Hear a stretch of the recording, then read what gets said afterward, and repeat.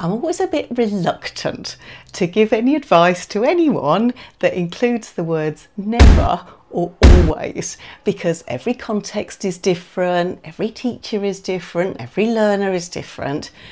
But never do this made a much catchier title than this isn't usually very helpful in most classrooms.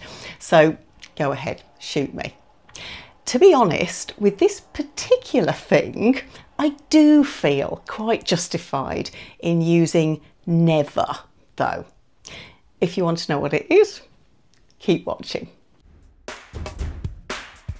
I'm Jo Gakonga. I'm a teacher educator, I'm a CELTA trainer and assessor, an MAT SOL tutor, and I've got a website at elttraining.com where I make video-based material for English language teachers at all stages of their careers.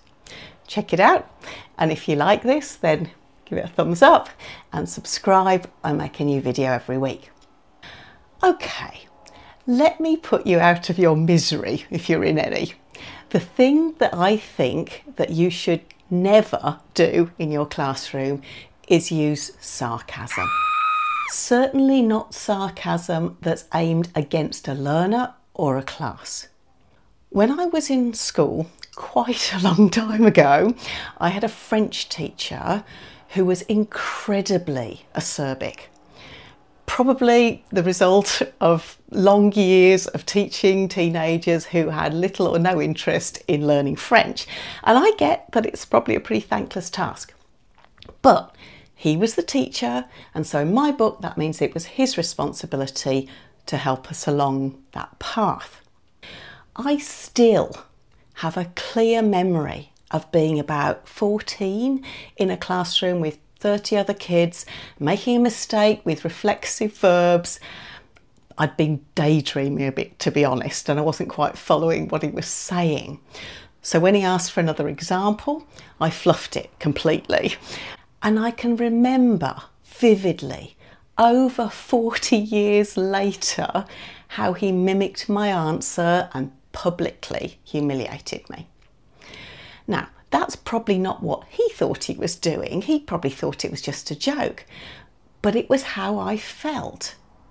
Sarcasm is really, really destructive, and I think there are 3 good reasons not to use it in class. Number 1 is it's an attack, and it creates fear and a reluctance to try.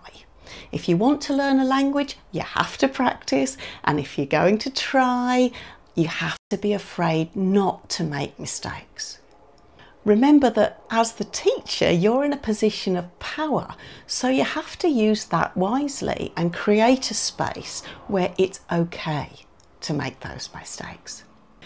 Number 2 is that it strips all of the joy out of learning, and without enthusiasm, I think no one's going to go very far. Ask any successful language learner and I guarantee that somewhere in their background was someone who inspired them to learn the language. And that someone was very probably a teacher, and very probably someone they liked and trusted. And number 3, if all that wasn't bad enough, the very definition of sarcasm is saying exactly the opposite of what you mean. Look at these as examples.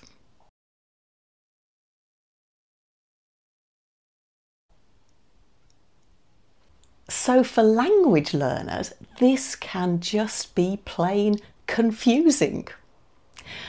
I probably don't have to tell you all of this. I'm sure you're a warm, friendly teacher and you would never behave like this to your learners. But we all have our days, even me.